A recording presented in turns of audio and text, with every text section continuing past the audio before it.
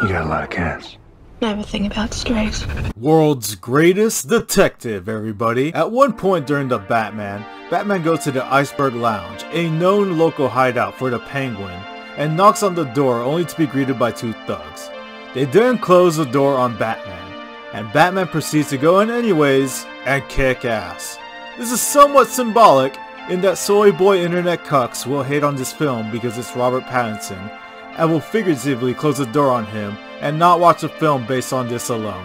But like the Batman, Pattinson will walk in anyways and take his place in pop culture as possibly, dare I say, the definitive Batman.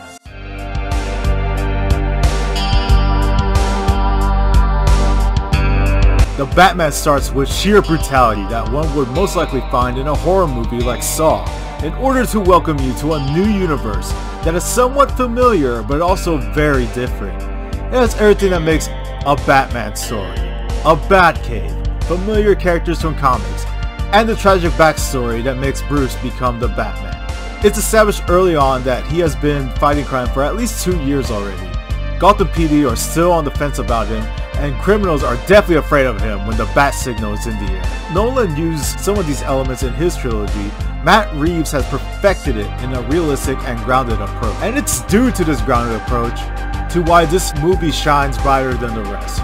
Largely in part to the main antagonist in that of the Riddler. No more is the Riddler portrayed as an over-the-top villain like Jim Carrey almost 20 years ago, but instead as a homicidal genius that's more in the veins of the Zodiac Killer and the BTK Killer, both killers that are very much real. Paul Dano is terrifying and unsettling in his portrayal as a Riddler that grabs the audience's attention so much so, it's hard to look away. Which is pivotal to the plot, as the Riddler leaves clues for the Batman throughout the film. This is a welcome change since most people know the Batman as an intellectual ass-kicker first, and the world's greatest detective second. Matt Reeves has switched that narrative around, as most of the film features Pattinson in an iconic suit for roughly 80% of the film, working alongside Jim Gordon played by Jeffrey Wright, and Zoe Kravitz playing Catwoman, which, to be honest, I feel is a scene-stealing performance by Miss Kravitz. Both of them reluctantly work together at times with the Batman in order to solve riddles and gather information in order to prevent more deaths, all the while unraveling a greater mystery pertaining to Gotham's history,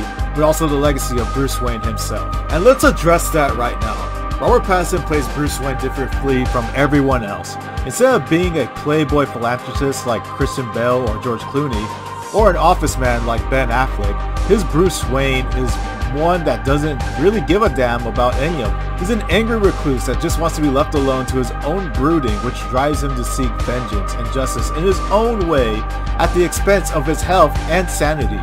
Robert Pattinson's portrayal knocks it out of the park and may be his defining role yet, which is saying something since I thought he wouldn't be able to top his performance in The Lighthouse.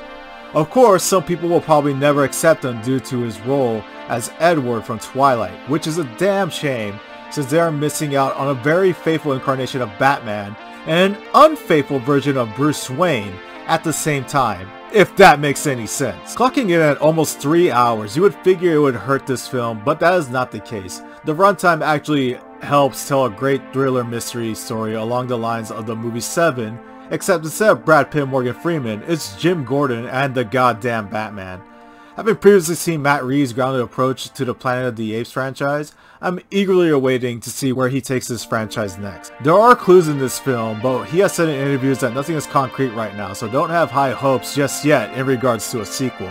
What is concrete is that HBO Max has 2 spin-offs in the works focusing on Gotham PD and Colin Farrell's The Penguin, which I have to say I'm eagerly awaiting after watching this film. Matt Reeves has created a new branch in the DC Multiverse, but it is one that I hope is revisited for years to come, and one that will not only continue to influence future superhero movies, but also movies that true crime fans will love as well. Now comes the question, is The Batman 2 good? Yes!